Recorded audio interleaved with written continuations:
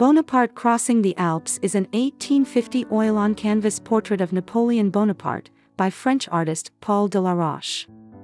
The painting depicts Bonaparte leading his army through the Alps on a mule, a journey Napoleon and his army of soldiers made in the spring of 1800, in an attempt to surprise the Austrian army in Italy.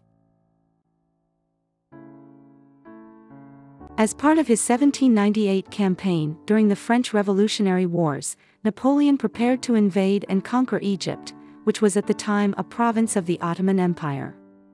Such a military action promised numerous benefits, including securing French trade interests and inhibiting British access to India. By July 1, 1798, Napoleon had landed on the shores of Egypt. After a lengthy chain of conflicts with heavy casualties, the campaign resulted in an Ottoman-British victory. Napoleon received news from France that Austrian forces had retaken Italy, and he decided to return to Paris. In order to regain the upper hand, he planned to launch a surprise assault on the Austrian army stationed in the Cisalpine Republic. Based on the assumption the Austrians would never expect Napoleon's large force to be able to traverse the Alps, he chose that as his route. He selected the shortest route through the Alps, the Great St. Bernard Pass, which would enable him to reach his destination as quickly as possible. Following his crossing of the Alps, Napoleon commenced military operations against the Austrian army. Despite an inauspicious start to the campaign, the Austrian forces were driven back to Marengo after nearly a month. There, a large battle took place on June 14, which resulted in the Austrian evacuation of Italy.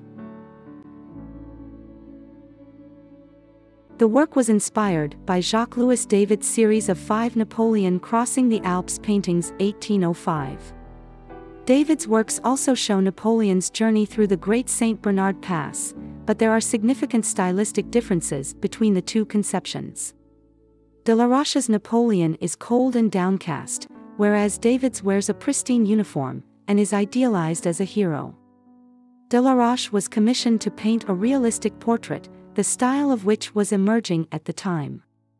While the painting largely represented and was one of the pioneers of an emerging style, the work was criticized by several authorities on the subject. The reasons for this varied from Delaroche's depiction of the scene to a general disapproval of Delaroche himself. Many of those who were in the latter state of mind felt that Delaroche was trying to match the genius of Napoleon in some way, and had failed miserably in doing so.